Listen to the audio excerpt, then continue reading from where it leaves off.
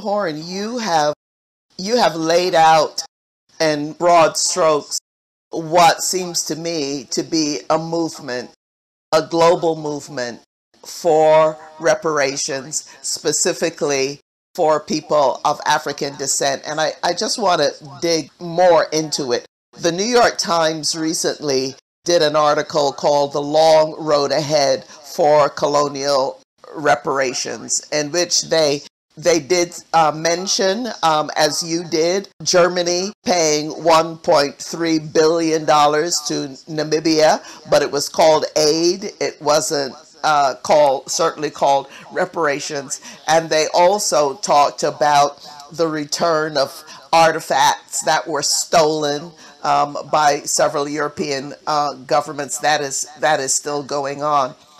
But the fact of the matter is as far back as 1961, Frantz Fanon wrote, and quote, "The wealth of the imperialist nations is also our wealth. Europe is literally the creation of, from us, from our work." And then you had an economist from St. Lucia back in the 1930s, also cited in that New York Times article, that says the debt is not just repayment, but also reconstitution. And they cited, of course, Haiti's President Jean-Bertrand Aristide, the first democratically elected president, who demanded reparations. And even the New York Times series had to admit that this was the cause of him being deposed, with a collaboration of France, the United States, Canada, and their European allies.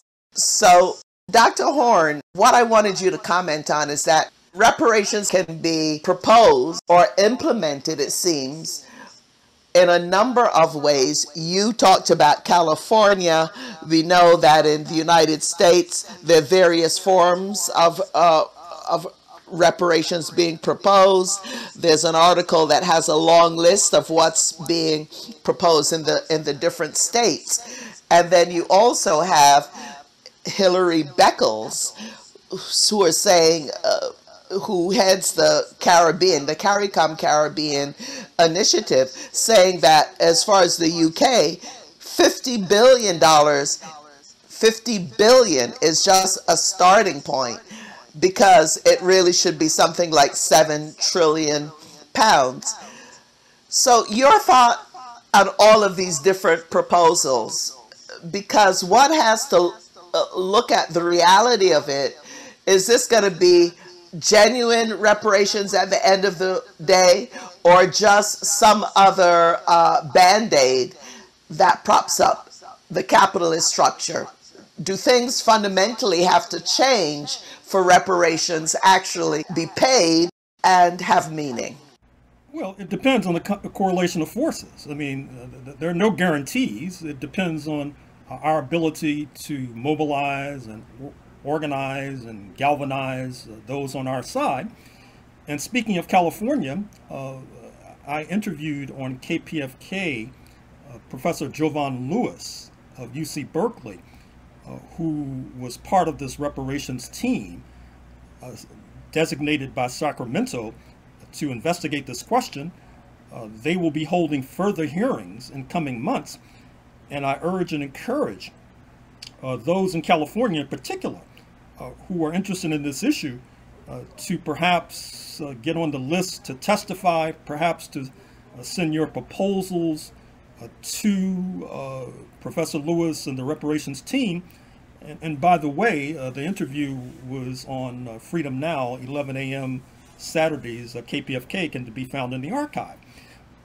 But with regard to your point concerning Frantz Fanon, that point that he made is nothing new. It was given a scholarly heft by the founding father of Trinidad and Tobago, speaking of Eric Williams, and his Oxford University dissertation, then published as a book by the University of North Carolina Press, Capitalism and Slavery, given further heft by the late Guyanese scholar Walter Rodney in his book, How Europe Underdeveloped Africa. And fortunately, still in the land of the living is the University of Rochester historian, the Nigerian Joseph Inakori.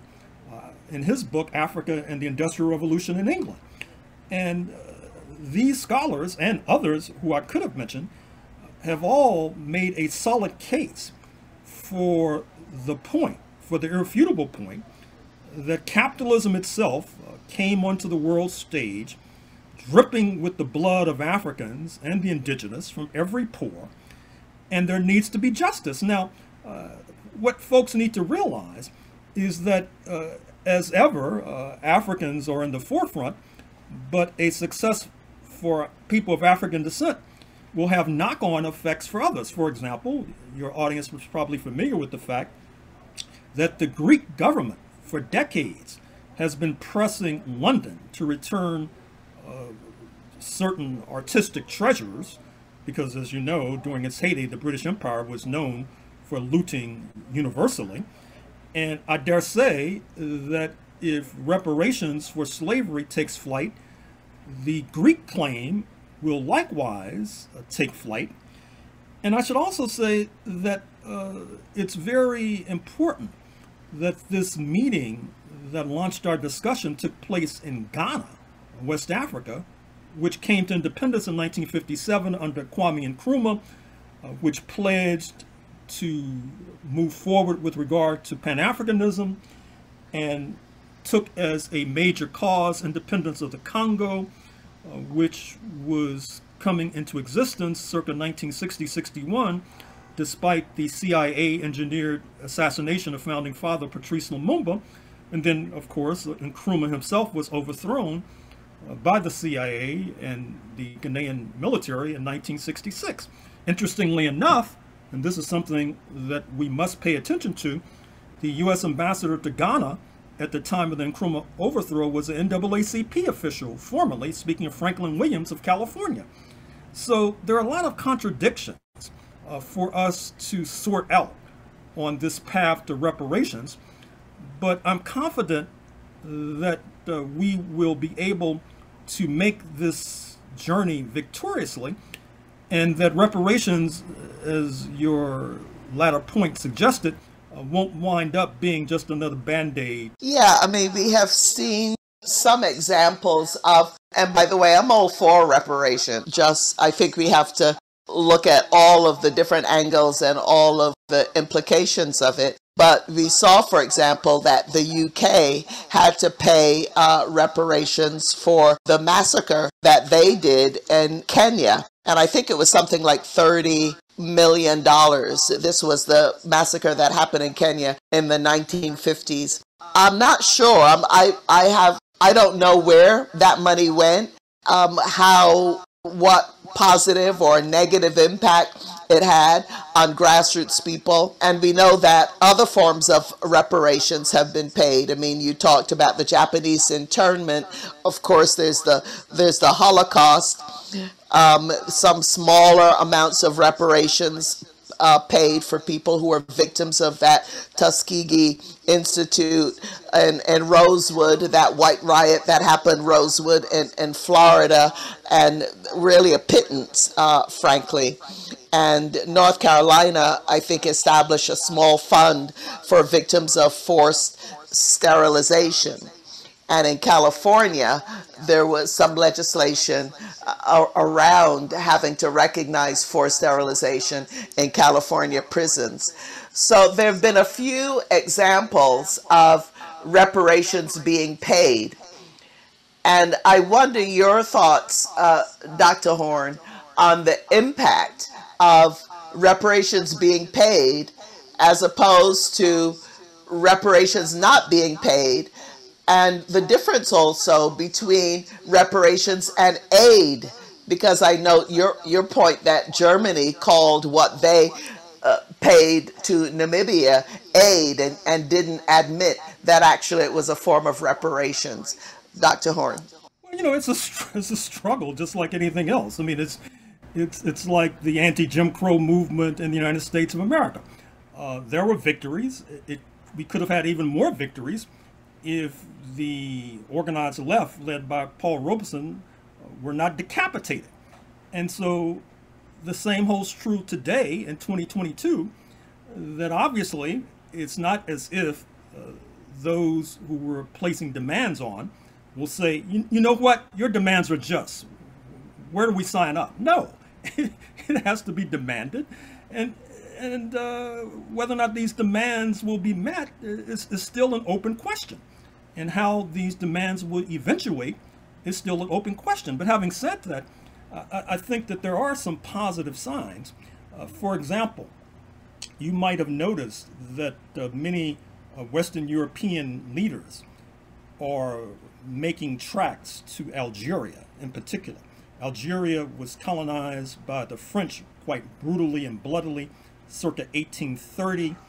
There was a bloody war of independence culminating in victory in 1962. However, since that time, there has been bruised feelings in Algiers in particular. And recall in this context that it was Algiers that opened its door in the 1960s to an international legation of the Black Panther Party. And so now you saw President Macron beating a path to Algiers, because Algiers is a major producer of natural gas. With the boycott of natural gas affixed to Russia, the Western European countries feel that they must make nice with Algeria, which gives Algeria leverage. The same holds true for Nigeria, a former site, I'm afraid to say, of the unlimited African slave trade, but now a major producer of petroleum. Likewise for Angola, due south, just north of Namibia. And with this attempt to boycott Russian oil, that puts more emphasis on Nigerian and Angolan oil.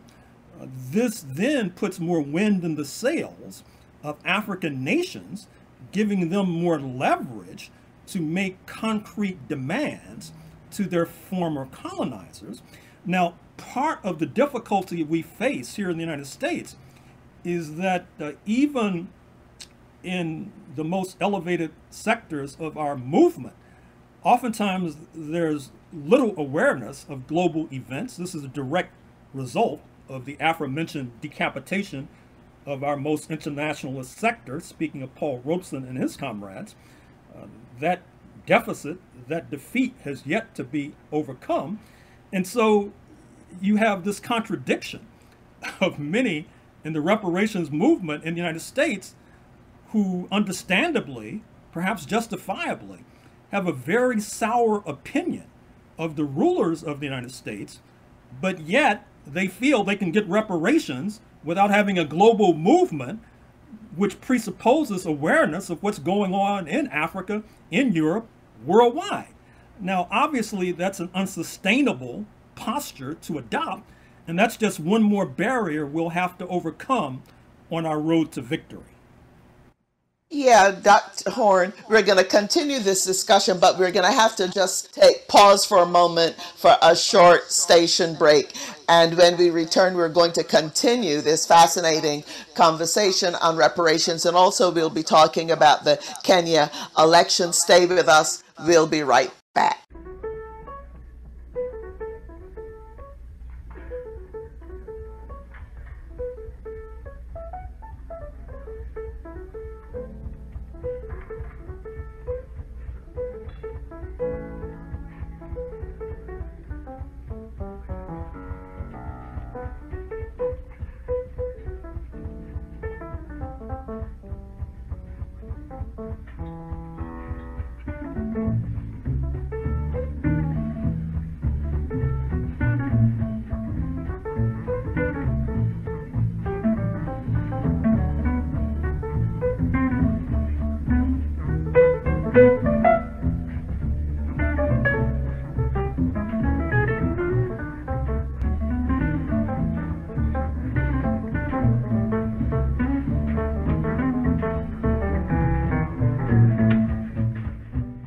And this is Margaret Prescod, host of Sojourner Truth. You are listening to KPFK 90.7 FM. This is the host of Sojourner Truth. If you've missed any part of this hour from 10 this morning, for 90 days after that, just go to kpfk.org, scroll down to archives, click on Sojourner Truth, you'll be able to hear the show in its entirety. And you can subscribe for a free podcast. If you're a member of Facebook, you can like and friend us there. Our handle on Instagram and Twitter at So True Radio. You can check out our website at www.sotrueradio. And also we are heard nationwide and worldwide on SoundCloud. And today we'd like to give a shout out to our listeners in Jackson, suffering so much right now, Jackson, Mississippi. And internationally, we'd like to give a shout out to our SoundCloud listeners everywhere they are in the diaspora, in the Americas, in the continent, as well as in the Caribbean region. This is Margaret Prescod, and our guest is Dr. Gerald Horne, a regular here on Sojourner Truth. And we're discussing right now reparations, because a lot of activity happening around reparations. Recently, in August of 2022, a gathering was held in Accra in Ghana. They came out with the Accra Declaration. And in the United States, there are a number of states that are, and cities, including the city of Rhode Island, that are looking for ways that they could at least pay some form of reparations, as well as the Jesuits. And Dr. Horne made some mention of that earlier. Dr. Horne, in the Accra Declaration, I'm looking at that right now, getting back to the kind of economy that we need to be aiming for reparations to have the meaning that all of us hope it would. Point 5 in the Declaration, it says, quote, "We charge that global Africans work for the development of prosperous economies based on values of African humanism and principles of inclusive economic rights, including Dr. Martin Luther King's call for an economic Bill of Rights to create independent, self-reliant, African-centered knowledge systems."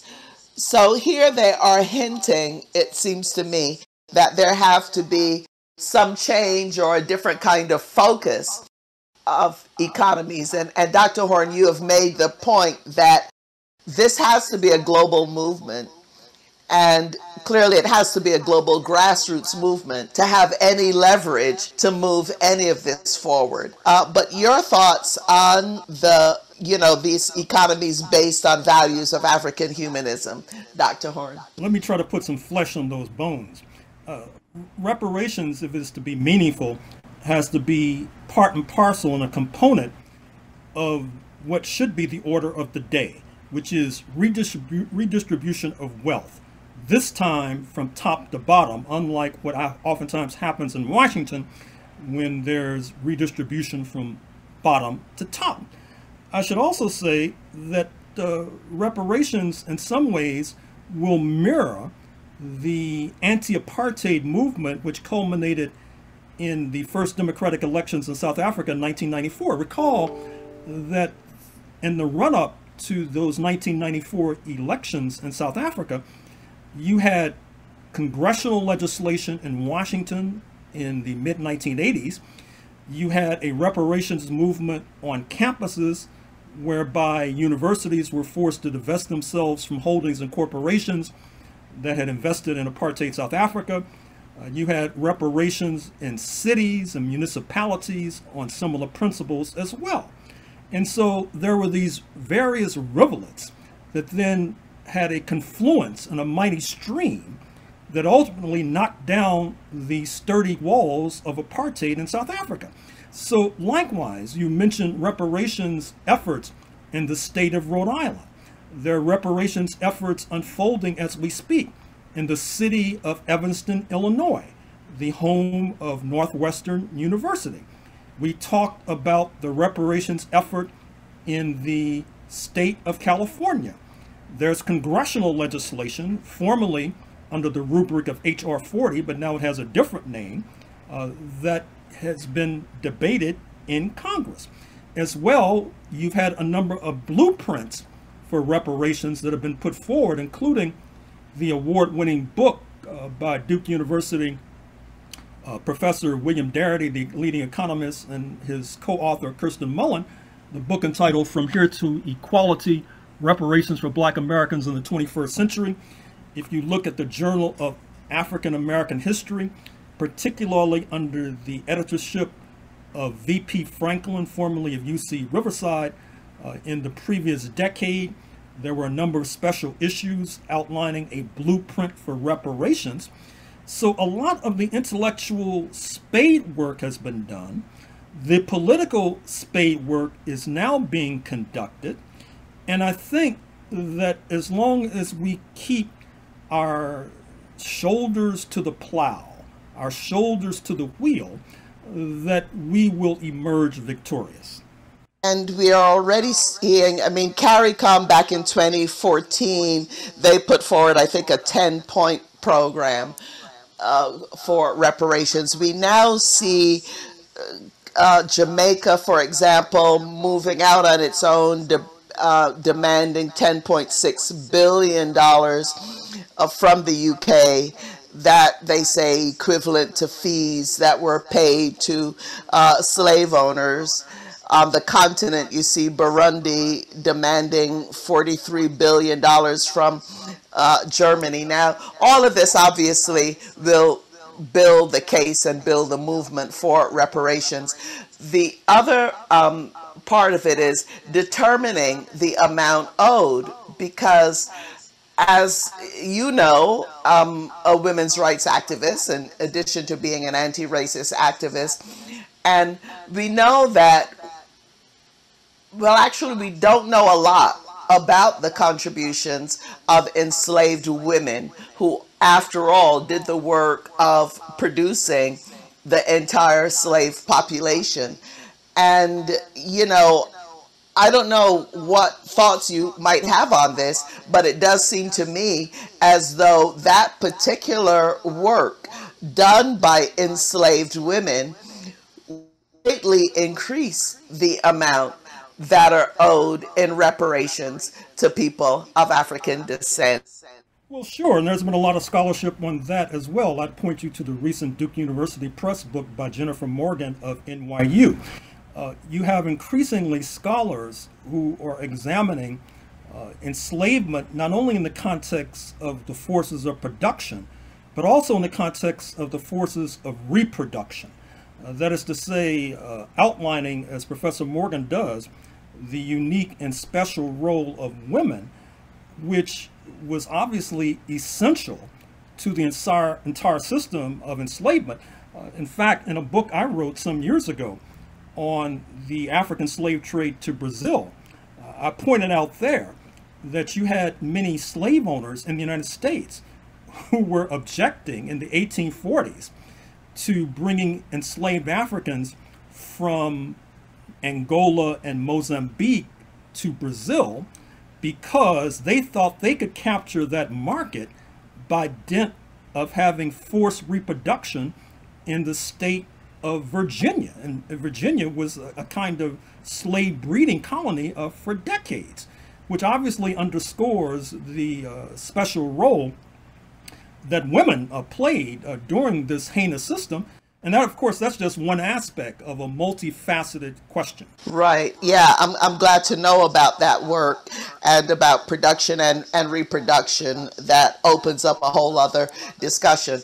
Another aspect of reparations that has come up more of late, starting with CARICOM, but also islands in the Pacific that are talking about reparations for the damage and the threat of climate change. We know that a lot of the climate damage produced by pollution and other actions in the global north, but it's countries of the global south and communities within the global south that pay the highest price. And so you had some of the CARICOM islands talking about reparations for climate damage and climate change. And then at the end of August, beginning of September 2022, you had this horrific flooding in Pakistan, where 1/3 of Pakistan was underwater. And Pakistan is saying that they will have to pay about $38 billion to the IMF, the World Bank, the Chinese State Bank, as well as others. And they are also saying that reparations must be considered. Your thoughts on this particular angle of reparations as it relates to climate? The phrase climate refugees has already entered our lexicon. That is to say, the idea that certain parts of this small planet may become inhabitable, and that will cause so-called refugee flows. We know, if we revisit what happened when you saw many Syrians moving into Europe some years ago, just a few years ago, that it caused quite a political ruckus. It certainly, it seems, helped to give altitude to the Alternative for Germany party, a neo-fascist party. You may have in elections in Italy in just a few days a neo-fascist party coming to power, which is campaigning on an explicitly anti-African platform. You've had many Africans in particular trying to get across the Mediterranean to Europe, many of them, of course, economic refugees, but some of them are climate refugees. And in that context, note that just in Rotterdam in the last few days, you had a special meeting whereby some of these issues were going to be discussed in the context of relations between Africa and Europe. But the Africans were complaining because they don't feel that the meeting was given sufficient attention by their European counterparts. Keep in mind as well that Mr. Biden has a special climate envoy, speaking of the former Massachusetts U.S. Senator John Kerry, and he's apparently flying all over the world talking about climate, because you have an upcoming Congress of the People meeting that will be taking place in Egypt. Fortunately, it will be taking place in Africa, the source of what I'm afraid to say will be many climate refugees, which is ironic in light of the fact that with regard to this pressing climate emergency, the issue in many ways was created in the global north, so-called. Reference what we just said a few moments ago about the construction of capitalism, the construction of industrialization, which led to the proliferation of emissions. But yet it's the global south, so-called, that will be suffering most of the pain and most of the damage. Hopefully this meeting in Egypt, upcoming, will be able to address these contradictions. Right, and Dr. Horne, we do want to move on to the Kenya elections, but just very quickly getting back to this conversation on reparations and the Accra Declaration. One of the things that they call is they want to engage in a dialogue and discussion on the term global African. It's always been some discussion about what we of African descent should call ourselves, from Negroes, for people in the United States, Afro-Americans, and then African Americans and African Caribbean, generally people of African descent. What do you think of the proposal to adopt the term global African as an inclusive identity of Black people on around the world? You know, it's all good. I have to confess, just personally, I'm a bit agnostic with regard to that question.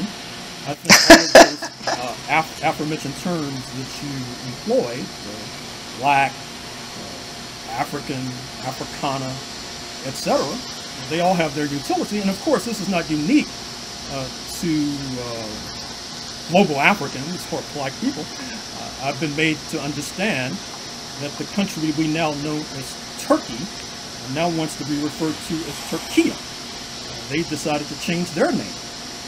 I think that this is quite common nowadays, because folks are not only seeking an identity, they're seeking an accurate descriptor. They're seeking a term, a phrase that will encompass millions. And obviously, that is no minor feat. And I think that that leads to the debate. But once again, I'm willing to sign on and co-sign whatever the consensus that emerges. Right, okay. Fair point. I'll have to confess that I've always been nervous about adding on the phrase American, Afro-American, or African-American as opposed to black people, because then we kind of became American. And as you know, there's even controversy about what American even means, as people generally refer to it as people in the United States, but that is not all of the Americas. And just to say, it does seem to me as though the global African does put it more in an international context, but that's me. But Dr. Horne, I know you have to dash. We have, with the time that we have left, I'm wondering your thoughts on the Kenya election. That got quite a lot of publicity, global publicity, and you know, some controversy that went to court. Just give us your thoughts about this election. Lay out for our listeners who the candidates were. William Ruto now declared the winner. Your thoughts on all this, Dr. Horne? Well, it was a contentious election, which is to be expected. Mr. Ruto was a former vice president under the current president, Uhuru Kenyatta. That name may ring a bell. He's the son of founding father Jomo Kenyatta. But somehow Uhuru Kenyatta and Mr. Ruto, his erstwhile vice president, had a falling out for reasons that remain a bit murky. And so what happens is that Mr. Kenyatta signed a deal to support the candidate Raila Odinga. For those who are familiar with Kenyan history, you may recall that Kenyatta versus Odinga was the descriptor for many political battles. That is to say, their fathers were battling before Uhuru Kenyatta and Raila Odinga were battling, and so they decided to have a handshake deal. But what happens is that Mr. Ruto somehow, despite the fact that he's one of the richest men in the country, was able to portray himself as a man of the people. Now, that should not be surprising to those of us who are familiar with the trajectory of Donald John Trump. And so it was a very close election. He won, speaking of Mr. Ruto, by a very narrow margin. Keep in mind that in the past, Kenyan elections have been greeted, I'm afraid to say, by violence. This did not take place during this election, which is a good thing, needless to say. For Kenya is an anchor of stability, that is to say, it's viewed as such in the Horn of Africa, in East Africa, I should say, where there is increasing instability. You know that in Somalia, there is the prospect of a famine. We know that in Ethiopia, that there is instability because of the fight between the Tigrayan minority, only 6%, and the central government in Addis Ababa. In neighboring South Sudan, elections have become a thing of the past. And so Kenya, because of its ability to have elections, because it's a regional headquarters of the United Nations, because it's also becoming a headquarters for software development, as is its counterpart across the continent, speaking of Nigeria, this election was greeted with trepidation and with nervousness. Thus far, it appears that the trepidation and nervousness may have been a bit overblown, given the absence of violence. Mr. Ruto will be sworn in within days, and hopefully his course will be as smooth as it merits. Right, and just, of course, there was a challenge by Mr. Odinga to the election. The Kenya's first woman Chief Justice, she made the decision and basically chided, it seems, the Odinga camp that this challenge should not have been brought in the first place. But Dr. Horne, just quickly also, you know, Odinga put forward the phrase hustler nation. and hustler class, I suppose. And I suppose a number of young people were saying, well, you know, we're struggling. We have to do whatever hustle we have to do in order to make ends meet. And I'm wondering kind of what you take that to mean, and why that took on in the way that it did. I mean, he's talking about an economy from the bottom up, but as you said, he's from great wealth. Dr. Horne. Well, certainly it was Mr. Ruto, the apparent victor, who put forward this slogan, Hustler Nation. And I think as matters evolved, that turned to be a grand hustle on his part, because obviously he was able to attract many of the unemployed in Nairobi and Mombasa, the two major cities, to his banner, which is ironic because Mr. Ruto and Mr. Kenyatta, the current president, outgoing president, are two of the richest men in Africa, two of the richest men in Kenya, and yet Mr. Ruto at least was able to portray himself as a man who pulled himself up by his bootstraps, talking about his youth selling chickens, and which of course grew into a kind of agribusiness and then spun off into other major investments.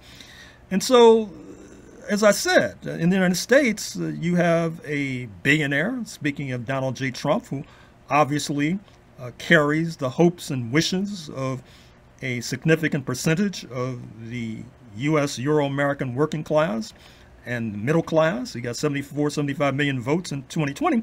So that kind of hustle by Mr. Ruto in Kenya should not come as a shock on this side of the Atlantic.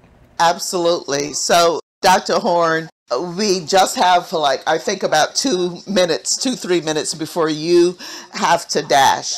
And, you know, the Western press, they are saying, well, Ruto's victory in Kenya is a plus for democracy, and Odinga's loss is a plus for democracy because it shows that democracy works. But meanwhile, if you look at the nation that is held up as the flag bearer, so named of of democracy, the United States, you know, I just wonder your thoughts on that, because on this side here we see threats to the so-named democracy, but on the other hand, the Kenya election is being held up as the direction of where things have to go. Just some final thoughts from you, Dr. Horne, on this and any other point before you have to go. Well, obviously the United States is in a contradiction talking about democracy after January 6, 2021, an attempted coup, after the possibility that Mr. Trump, by means mostly foul, may return to the White House in January 2025. But with regard to your latter point, I should also mention that the president of South Africa, Cyril Ramaphosa, will be visiting the White House within the next 24 to 48 hours. Obviously, he will be lobbied with regard to his nation's neutrality, with regard to the crisis in the Ukraine. South Africa has come under tremendous pressure as a result of its carrying with it a good deal of Africa with regard to this neutrality. And then again, Mr. Ramaphosa, if he deigns to meet with many of the activists in the United States who campaigned so tirelessly for him, the African National Congress, to come to power in 1994, may have to answer questions concerning some of the internal developments in South Africa itself, the explosion of xenophobia, particularly targeting the tens of thousands of Zimbabweans who have crossed the border, the fact that shops owned by Somalis and Congolese have been attacked by xenophobes, in the person of Mr. Ramaphosa, who you may know is under investigation by his colleagues in Parliament because it appears that he had millions of dollars in foreign currency stuffed into a couch at one of his estates in the northern part of the country. And that has raised many an eyebrow, not only because we know that Mr. Ramaphosa, once again, is very affluent, but still, one wonders, has he heard of banks, for example? Has he heard of stock investments? Of course he has, but still, this is a very serious matter and may, although I doubt it, lead to his being dislodged from that high office. I'd just like to underscore again that about the film Sojourner and the CIA, George Clooney, who acted in that, there was the CIA guy at the very end said corruption. That's how we get them. And I take that to mean movements in so many places around the world where corruption is encouraged as a way of defeating those movements. Thank you.